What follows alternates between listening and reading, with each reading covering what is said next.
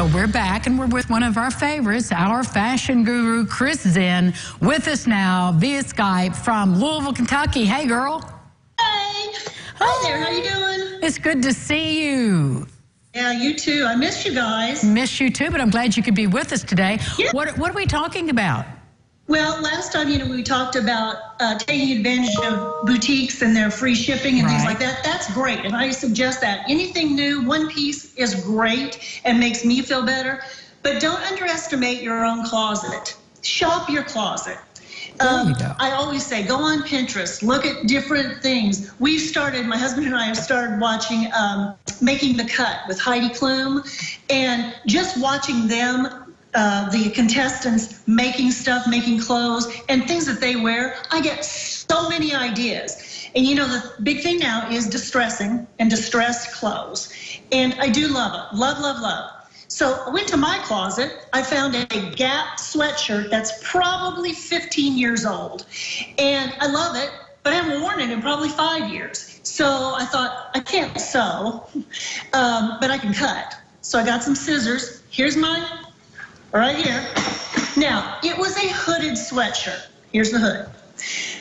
I was going to cut it around here and make it kind of that flash dance kind of off the shoulder kind of look. Yeah. But I decided I wanted to keep, because inside the hood, it's lined with this really pretty blue. So I cut just above where the grommets are, where the strings come through, and just above that. Then I took the strings from the hood, brought it back through, and tied it there at the beginning, at the very front.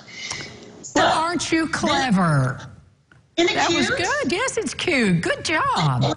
I can't wait to wear this with the people I don't know in my neighborhood. Yeah. They're going to want it. They're going to want it.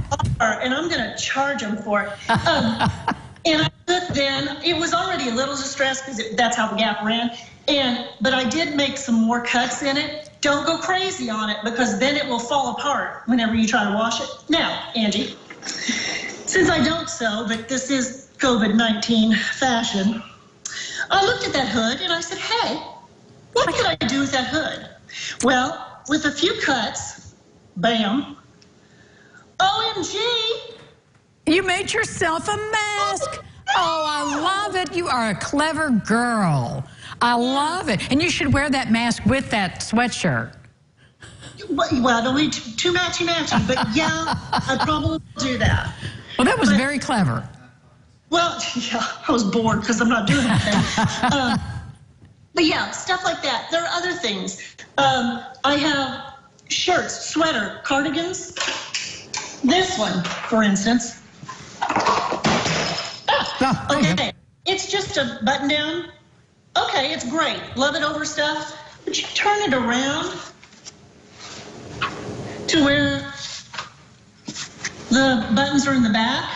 Put a long necklace down that, and there's the back. How cute is that? You got two shirts.